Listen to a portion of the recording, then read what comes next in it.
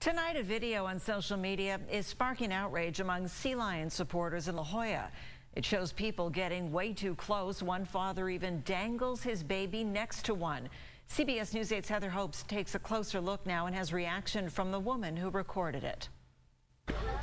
At La Jolla Cove, a City of San Diego sign says do not approach the seals and sea lions, that they can bite, and the agitated animals may attack, and harassing them is against the law, but that didn't stop some beachgoers from getting too close.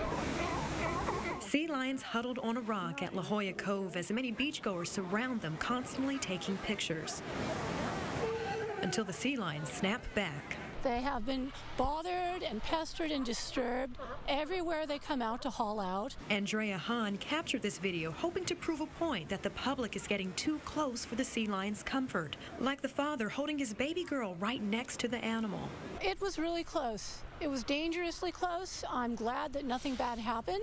Scene after scene of selfies as the sea lion's home base is invaded. It's reminiscent of in 2003 when people tried to swim in the children's pool, when instead a woman gets attacked by a sea lion and a man's arm severely bitten, leaving scratched and blood marks down his back. Once they bite, they don't let go, so they can cause a lot of tissue damage. Project Wildlife of the San Diego Humane Society advocates animal distance. All wildlife sees us as a big, scary predator, and what do you do when there are predators around? You try to protect yourself. These creatures can weigh anywhere from a few hundred to more than 1,000 pounds with sharp, thick teeth. Approaching them could cause a sea lion mom to reduce milk production or abandon her pups. If you love sea lions enough, or you love wildlife enough, you love them enough to leave them alone. Lifeguards and animal advocates say to keep a considerable distance away from sea lions when you go to the beach, even if you are trying to get that legendary selfie when you get near them, in order to keep you safe and to keep the sea lions comfortable in their own home.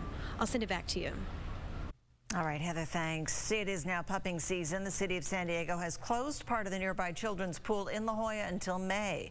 The city is currently appealing an Orange County judge's ruling to stop the seasonal closure. That appeal is currently under review.